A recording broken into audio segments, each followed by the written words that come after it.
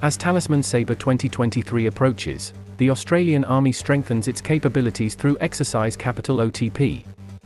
Soldiers from the 3rd Battalion and 2nd Cavalry Regiment deployed to the Townsville Field Training Area, collaborating with mechanized infantry and some of their 59 M1A1 Abrams main battle tanks against simulated enemies. This pivotal exercise serves as important preparation for the upcoming joint military exercise with US and partner forces. The deployment of the M1A1 Abrams showcases its remarkable technical capabilities.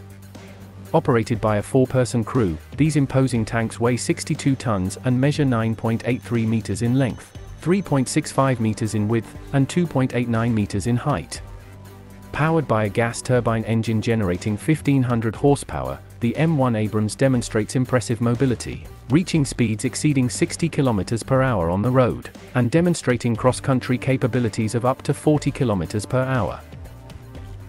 With an operational range of over 400 kilometers, the tank is well equipped with a 120mm M256 smoothbore cannon, a 12.7mm M2 HB-QCB machine gun, and two 7.62mm MAG-58 machine guns.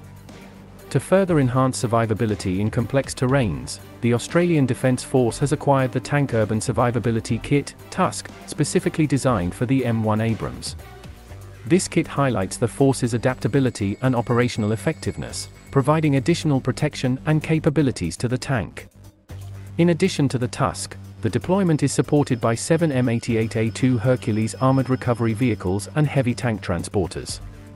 These assets play a vital role in ensuring recovery operations, facilitating the evacuation of heavy combat vehicles, and providing crucial logistical support for sustained operations during the exercise. Through Exercise Capital OTP, soldiers not only enhance their skills, capabilities, and collaboration with international partners, but also adapt to the evolving challenges in readiness for Talisman Sabre 2023. This joint exercise, involving 13 nations and over 30,000 military personnel, serves to strengthen combat readiness, foster interoperability, and advance collective defense capabilities.